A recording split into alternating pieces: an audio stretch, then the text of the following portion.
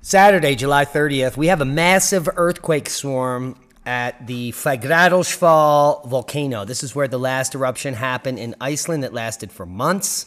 And this earthquake swarm is similar to when the volcano was erupting. Now, today around 9 UTC, a small earthquake swarm took place in Fagradalsfjall Mountain. At around 12 UTC, a stronger, more massive earthquake swarm began.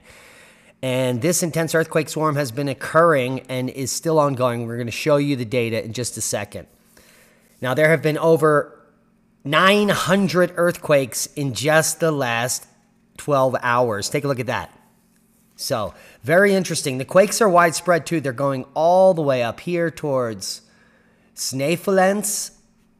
And so they're basically, the entire island is rocking. So take a look at that earthquake swarm. Well, now let's come down to the Reykjanes ridge here, the peninsula, and take a look.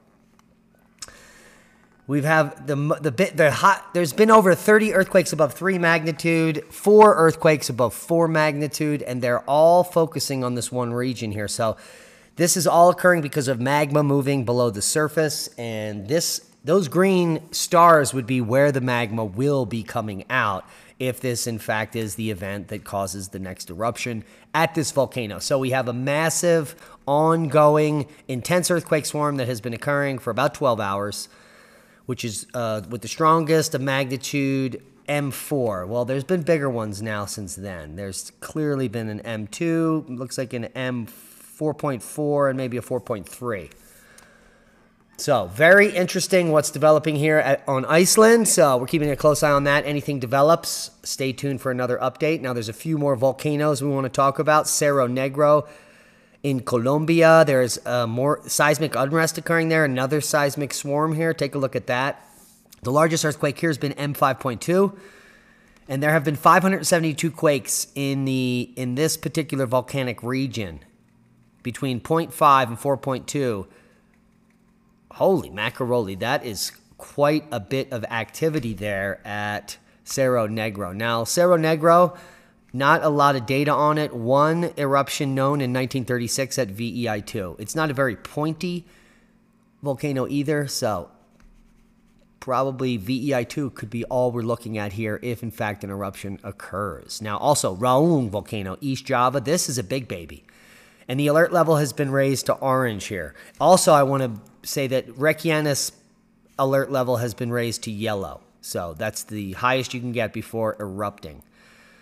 All right, where were we? Back here at Raung, there has been elevated seismic activity at the volcano from July 8th to the 19th, and there is some concern. This is a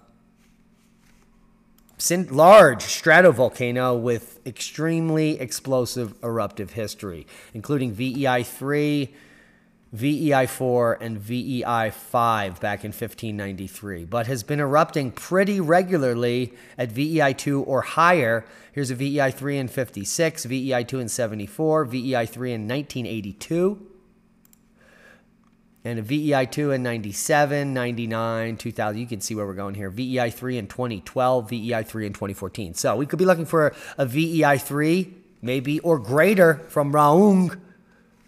And so lots happening. Also on Iceland, we have Asja volcano.